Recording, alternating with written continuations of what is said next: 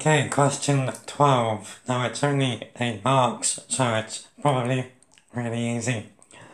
So a sculpture formed from a prism is fixed on a horizontal platform as shown in the diagram. The shape of the cross-section of the sculpture can be modelled by the equation x squared add 2xy add 2y squared is equal to 10, where x and y are measured in meters. The x and y axes are horizontal and vertical respectively. Our job is to find the maximum vertical height of the sculpture above the platform. Right. So it's important here to realise that the platform is not the x-axis. So if we want to find the maximum height of the sculpture above the platform, we need to find the height between this point and this point. So let's call these points A and B. So we can see that at A and B, well, they are stationary points. So at A and B, dy by dx is equal to 0. If we were wanting to find the length of the sculpture, we would need to find this point here and this point here. Now at those 2 points, dx by dy would equal 0. We're not interested in those, just bonus information sometimes is fun. So what we need to do then is find dy by dx. So it's implicit differentiation, yay. So we need to differentiate with respect to x, x squared add 2xy add 2y squared.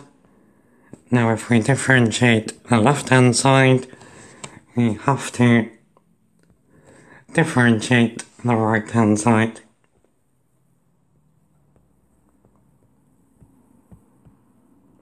So that's now our mission.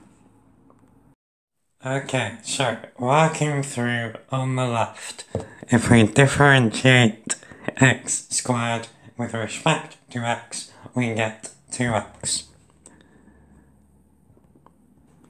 Now, we need to differentiate 2xy. So remember, when we are doing this, we think of y as a function of x. So to differentiate 2xy, we're going to use the product rule. So by the product rule, our two functions here are 2x and y. So we do the derivative of the first function times the second function. So that's going to give us 2y, and then add the derivative of the second function times the first function. So that's going to give us 2x dy by dx. And now for 2y squared, we need to use the chain rule. So if we differentiate y, first of all, we get dy by dx. And then if we differentiate 2y squared with respect to y, we get 4y. So it's dy by dx times 4y. And then on the right, the derivative of tan with respect to x is 0. So that's what we have up to here. Okay, so now we need to remember what type of points A and B are. So at A and B, dy by dx is equal to 0 because they are stationary points. So if we now substitute dy by dx equals 0 into our equation above, we're going to be left with 2x plus 2y is equal to 0. Now remember, what we are trying to find is the y values at each point A and B. So, what we can do from this is find what x is in terms of y, and then substitute that into the original equation of the sculpture. So, from this, we can get 2x is equal to minus 2y, so x is equal to minus y. So now we're going to sub x equals minus y into the original equation. Okay, so just have a reminder. The original equation then is x squared add 2xy add 2y squared is equal to 10. So,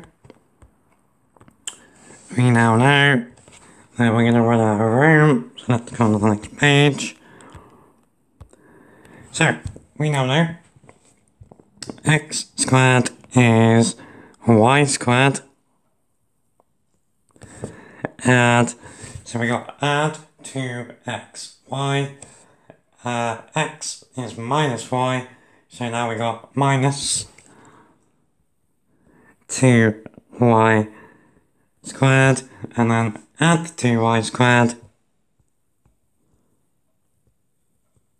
then we know that is equal to 10, so y squared